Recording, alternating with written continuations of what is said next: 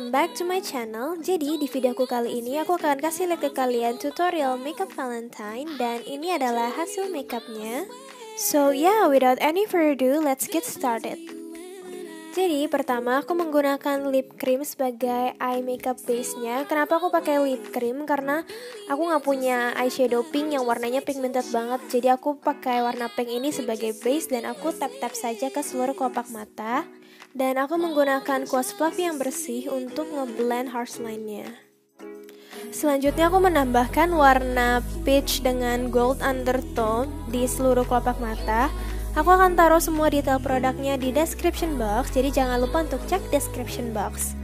Dan ini aku menambahkan warna pinknya di outer V, dan aku blend juga menggunakan kuasnya supaya warnanya tuh nggak ngeblok banget antara pink dan peach. Dan juga di bawah mata aku tambahkan warna coklat dan aku bawa ke crease.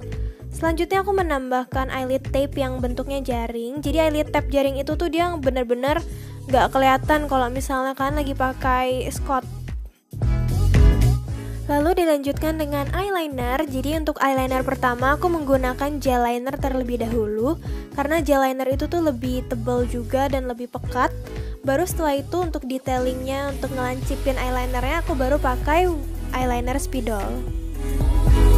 Lalu dilanjutkan dengan menjepit dan menggunakan maskara bagian atas dan bagian bawah. Dan aku menggunakan bulu mata yang lumayan tebal. Nih jarang banget sih aku pakai bulu mata setebal ini, tapi ini bomb banget, para aku suka.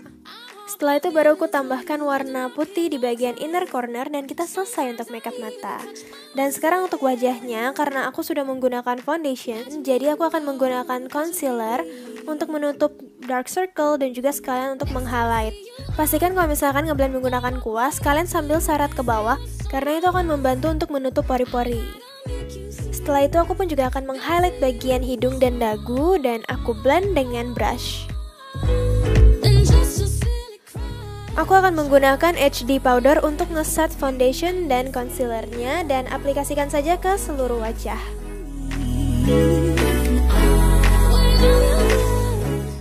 Setelah selesai dengan bedak, baru aku akan lanjutkan dengan contouring pipi dan juga contouring hidung.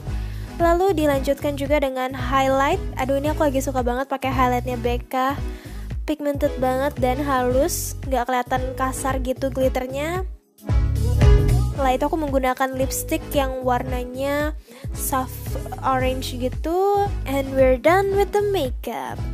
Dan sekarang untuk ke rambutnya tuh aku lagi suka catok pakai catokan mermaid begini. Dengan menggunakan catokan mermaid itu rambut aku yang tipis ini jadi kelihatan lebih tebal. Nah, setelah selesai dengan catok, we're finally done with the whole look.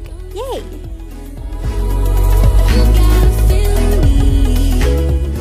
Alright guys, so this is the end of the video. So thank you so much for watching. Don't forget to like and subscribe. And I'll see you in the next video. Bye bye!